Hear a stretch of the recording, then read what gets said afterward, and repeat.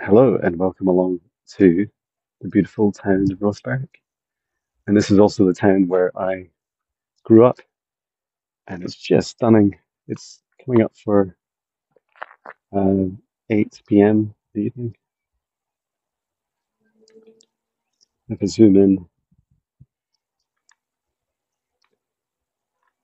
that's the Lamb Island, Craigleith, and then over behind there's the Bass Rock.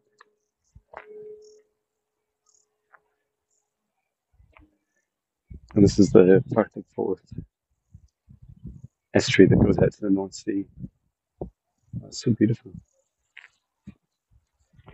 So this is all part of my um, world tour, and it's really been a magical experience so far.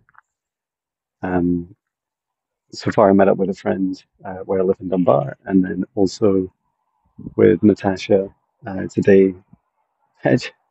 He's like sniffing inside a bush. Um, yeah, my friend Natasha, we met up in Edinburgh today, and then also um, I'm meeting up with my mother and stepfather tomorrow, so that'll be fun. We switch around. Here I am.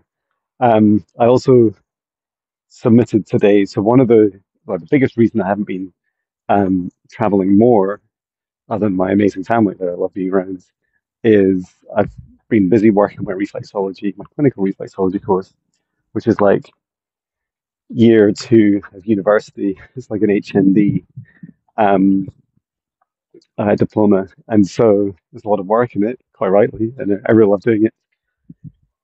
The um, the first three case studies are submitted, and today I just submitted the second physiology papers. That was a 3,000 word essay on the digestive system, um, the effects of stress on it, and then also how you can help um, help relieve the symptoms with reflexology. And of course, just as I'm filming this, Patch has left me a present to pick up. So one second.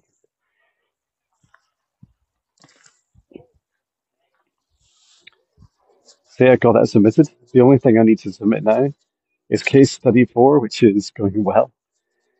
And case study four, I'll do next week. And it's quite good. There's a bit of a delay between them because I have to actually get on and do the treatments, complete those so that I can do the write up. And then the 19th is the actual practical assessment. Let me flip you around. It's just so stunning. And so yeah, I was pretty tired today when I woke up. Um, I didn't have an amazing sleep. Maybe part of it's excitement. The last couple of days, I've woken up at 3 a.m. Just like one of my long time YouTube subscribers, Emoji King, was saying like similar things, although it's his time zone. He's been waking up at that time. And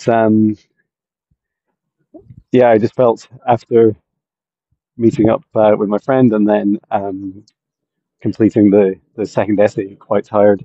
I did a reflexology treatment for my case study for clients, and then I was ready to be honest just to go to bed, but part of me felt like just guided to come out here. And my wife was saying, "You've got to just follow your heart in the moment, like go with what feels right." And I know that I can get lots of rest here, so I'm not worried about that. Um, and it is a really magical place. And when you come to magical places, magical things happen, right? Magical people and magical places. um, someone was, a couple of people have said to me today, "Oh, why don't you do your dragon roar in public?" So why don't we do that just now?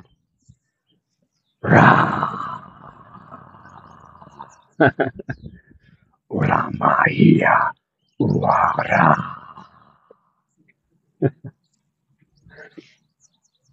And yeah, I've really enjoyed doing that same roar in songs I've been doing in public, and I've also done it in face-to-face sessions and group sessions. And yeah, I must admit, it's sometimes I'm a bit, um, I guess, timid using that around people.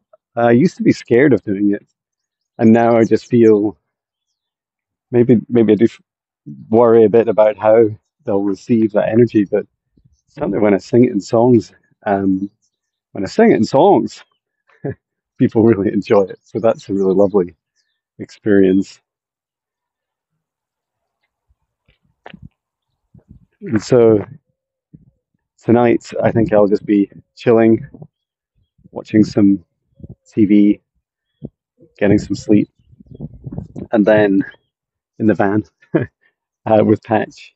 And then in the morning, I don't know, it depends how I feel. I'm either going to do one of three or so things. One might be I um, just have a nice sleep in because I don't see my mother until 10 a.m. Another is I may get up, meditate, go for a run here, with or without Patch. I might bring Patch. That would be interesting to see. Um, we might just run along the beach together. That would be cool. Or I may also want to go for a swim. I don't have swimming stuff, but I do have like some running stuff that I could go in. It would be very, very cold. I think it'd be like just running and screaming and coming back out. It'd be funny for sure. And was that the second option, third option? Yeah, one of those. Or maybe just taking Patch for a walk. It's a Friday tomorrow, so I do tend to go for runs. Um, yeah, we'll wait and see what happens. I've also been down to the cliffs down here before in the morning and written songs. In fact, we stayed here just before lockdown, the very first lockdown, before we knew lockdowns were coming, and that was some experience. That was in our first motorhome. In fact, it was the first night we ever stayed in a motorhome. We loved it so much we stayed a second night, and then all the lockdowns happened. Yeah, it was really beautiful to experience those moments of freedom. And here I am now in a moment of much greater freedom. And now I no longer have a full-time job to go to. This is my new reality: is exploring at the same time as doing work. I love it. Oh, and you can just see the Law Hill now up there. So that's an old, I guess, ancient volcanic plug, like the core of a volcano. And I think these others are as well. I'm pretty sure the same with Craigleith and the Lamb. And now you can just see there Fidra, also famous for being, was it Treasure Islands the book was written about? And just there you can see the May Island. So many islands here. And I was reflecting that as we drove over here, I was thinking, I can't believe I grew up over here. It is so magical. And one of the downsides of living in such an amazing place when you grow up is you kind of expect the rest of the world to be like this. And it's not, right? It's the rest of the world's very different. And it's all so many beautiful places and so many unique places, but at the same time, it's just really blessed. Anyway, I'm sure you enjoyed this wind in the microphone. I'm going to leave you at this and say goodbye. So, Scott, take care. Hello. So I'm here in our van and sharing the view, which is really beautiful. That's the Craigleith Island. You can see down to the town of North Berwick. Really spectacular. And so I'm just going to try and not stand on my beautiful little dog Patch.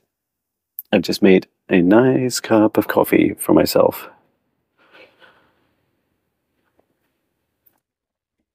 So this would be the first night of my world tour.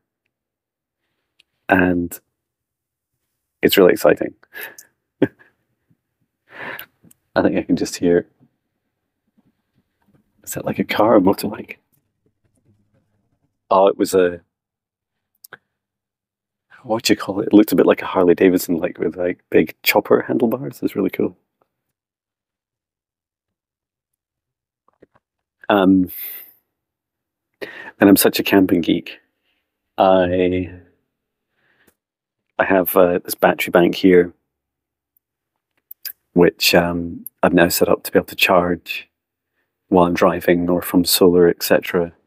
And you can also take it in the house and charge the whole thing within an hour. And it can do things like boil your kettle, or heat your water, or do your cook food, etc. So, or power like an induction hob or toaster or whatever you want, which is fantastic.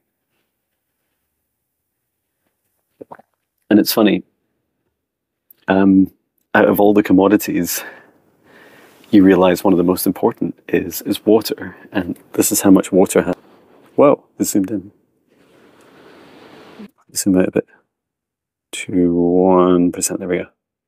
So, what is this like? It's somewhere between 5 and 10 liters. Maybe it looks bigger on camera. You can see like my hand. And that's to do Patch and I. We're only going to be here about 12 hours.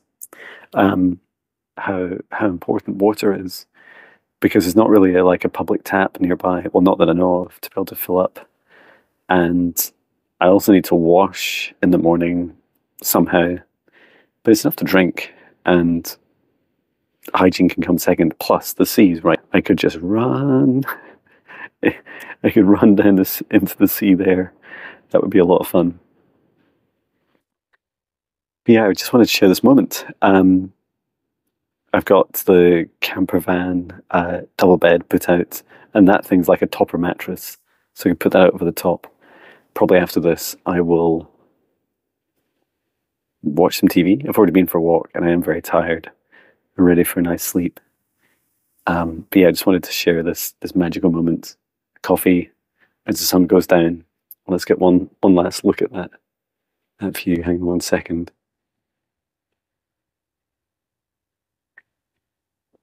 I'm looking forward to seeing the stars tonight. I think that'll be really cool.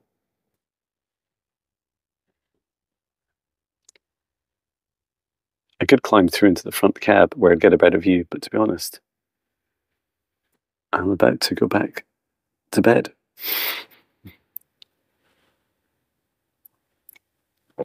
So yeah, if I spot any UFOs, you also get like a minke whale and basking shark here, porpoise, humans swimming in the sea. So yeah, I'll definitely keep a lookout for all of those. But yeah, hope you're doing well. Sending so much love from Scotland. Take care.